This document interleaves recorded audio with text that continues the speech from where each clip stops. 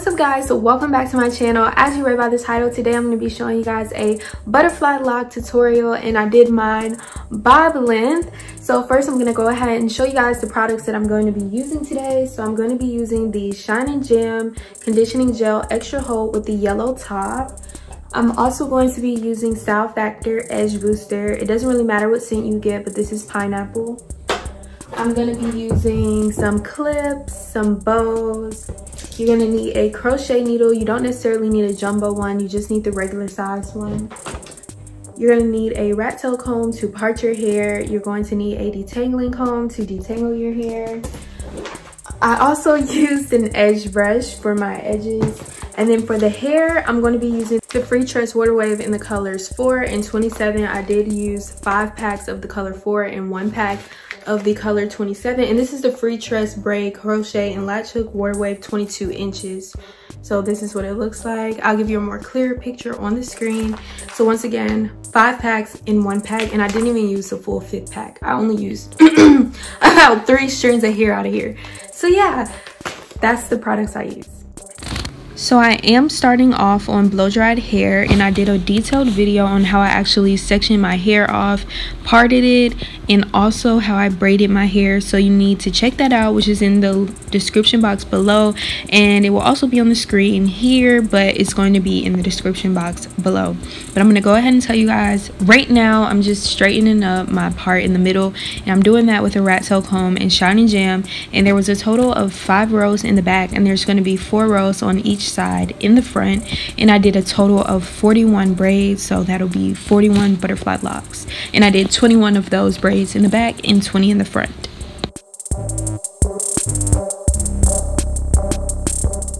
So I'm gonna go ahead and tell you guys, even if you didn't check out my last video, that the first thing you want to do when you're parting your hair in the front, especially, you want to go ahead and split up each side in the front. So you want to have a side on the right, a side on the left, and then you're going to split those sections in half. And then once you split it in half, you're going to split up those 2 halves into 2 rows so that you can get your total of 4 rows. And how you're going to do that is you're going to be putting Shine and Jam like I did on my part, and using a rat tail comb to just comb that in, and it'll make the part super straight and super like neat. It'll look really nice. So make sure you take your time also on this part, because it may take you a long time to get your part straight and make sure there's no hairs overlapping, but it's very beneficial in the end because it'll make your hair look really clean, neat, and it'll look like someone professional did it. So just take your time on this part, and the rest of this is also going to be sped up. But once again, check out that video I did where I showed you guys a detailed tutorial on how to braid your hair and how I sectioned and also how I parted, which is linked below.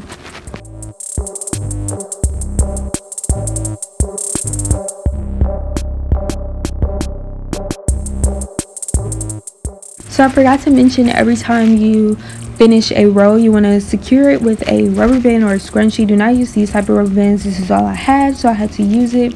And I did this on the other side in the front. So you're going to have 4 rows on each side in the front, 5 rows in the back. And now I'm going to show you guys like a brief kind of tutorial of how to actually get your hair braided and sectioned off in the front. So the first thing you want to do is do that same technique of Shine and Jam in a rat tail comb to make them really sleek and really straight.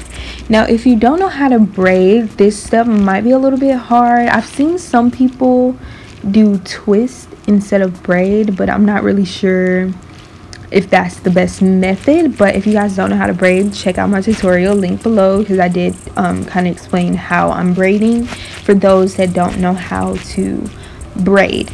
And I also want to mention to you guys that in the back I did 4 braids on that bottom row, 5 on that next row, 5 on that next row, 4 on that next row, and then 3 on the very top row in the back, for a total of 21 braids. And here in the front I did 20 braids, so 21 in the back, 20 in the front, just so that you guys can really get a visual of how many braids I did on each part of my head. And once I finish the braids from the front, you're going to see how it actually looks in the back and the front.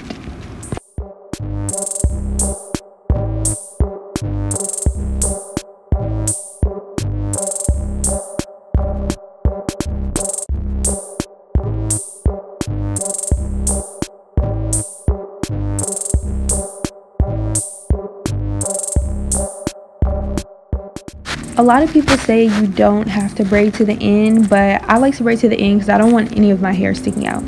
So this is what the parts look like in the back, and this is what all of the parts look like in the front. So now we're going to get started on our butterfly locks. So I did finish most of my butterfly locks off camera, but I do have 3 on the top left to do.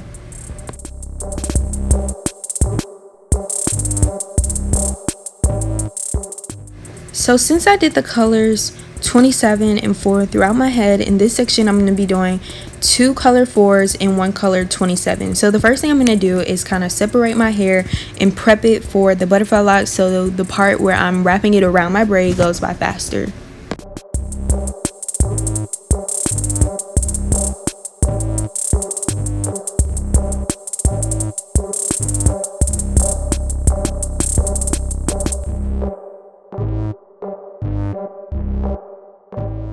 So when you're separating the hair, what you want to do is you want to run your fingers through the strand of hair, and you're going to be using 2 strands of hair for each butterfly lock.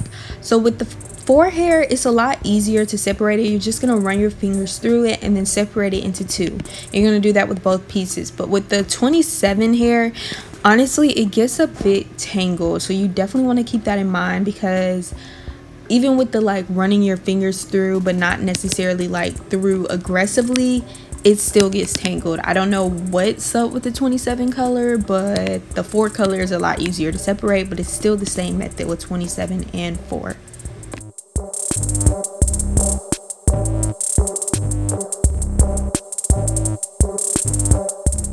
So once you finish separating all of your hair, it's time to get it prepped to put onto the latch hook to go through your braid. So you do not need to pull all of the hair through your braid. That's just extra work. So just pull out that small piece like I had, and you're going to put the latch hook through your braid first, and then twist the hair at the little middle just to make it easier. Put it onto the latch hook and pull through.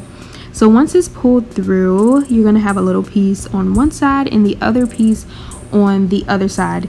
Now the shorter piece should be the piece that you have paired up with your braid, and it should be the same length as your braid. Like, don't make it longer, make it shorter if need be, because you need all of the hair you can get to wrap around. Okay, so you're going to start by grabbing that long piece of hair and wrapping it around your root. I honestly wrapped that long piece of hair around my root probably 3 to 5 times because I wanted it really secure. After you finish wrapping around the root a couple of times, you're going to go ahead and start wrapping downwards, and it can be really loose because this style is supposed to be messy. But I'm now going to tell you guys how you get the loops to make the butterfly effect for your butterfly locks.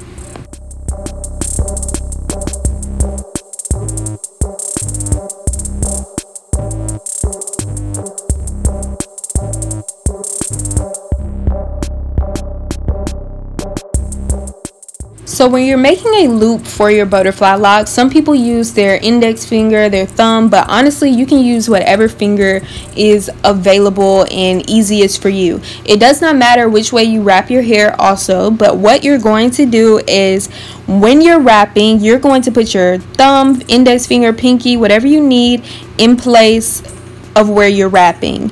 You're then going to hold that piece of hair out. I don't know if that makes sense, but just watch what I'm doing. And you're then going to wrap around the top of that loop 2 times before you take out your finger from the loop, and you're then going to wrap around the bottom of the loop once, and then continue to wrap like normal until you get to your next loop for your butterfly effect. But I'm going to explain this to you guys one more time when I get on the next butterfly lock, but that is how I did it on this lock and every single lock in my head. The putting your finger or thumb to make the loops doesn't work. I've seen a lot of people just use the crochet hook to kind of pull out hair and create loops. So once you get to the end of that butterfly lock, whichever way you were twisting, you're just going to kind of like twist it like you're doing a bantu knot in that direction. You're then going to twist till you get to the end, and this is once you get it to the length that you want. And since mine are bob length, this is the length I want. You're going to twist it in that direction. You're then going to flip it up wrap around that bottom base a couple times before you just wrap the rest up. Use your got to be glue spray to secure it, and then palm roll it in your hands, and it should be very, very secure because this hair, it don't move. So I'm now going to tell you guys how to do it one more time with the color 27. So you're going to get your hair, you're going to take it to the end, you're going to put your latch hook through your braid, and then you're going to latch on the hair. You're going to have a short piece, make it the same length as your natural hair braid, and then you're going to have a long piece. Wrap around that root at least 4 or 5 times, because I'm telling y'all, it will get loose if you don't do it. But you see how I pulled it through? Yeah, that's how you pull it through. Don't have no snagged hairs. So wrap around that base 4 or 5 times. Continue to wrap down loosely, and I mean loosely when you wrap down. But I will say with the color 27, you really got to make sure that there's no color of your natural hair showing if your natural hair is like dark like mine, because then it's gonna look a little weird. I had a few spots where you could see it, but it's cool. So now I'm gonna tell you guys how to get the butterfly loop one more time. Okay, so y'all see I just grabbed this piece of hair with my thumb and I've kind of secured it. So now I'm going to wrap above that loop 2 times, and then I'm going to wrap below that loop 1 time, and then continue to wrap loosely down the rest of this part of hair. But remember, with 27, you don't want to go too loose because you might see your natural hair, and you don't want that. But every time you get a loop, wrap on top of it 2 times to secure the loop, and wrap 1 time underneath. And honestly, you can do as many loops as you want. It doesn't really matter. If the loops aren't big enough for you, you can try and pull it and it'll make it a little bit bigger. Do what you need to do to make the loops look how you want, but there's really no way you can mess up this style, because this style is supposed to be a messy kind of style. So whatever you do, it's gonna look cute.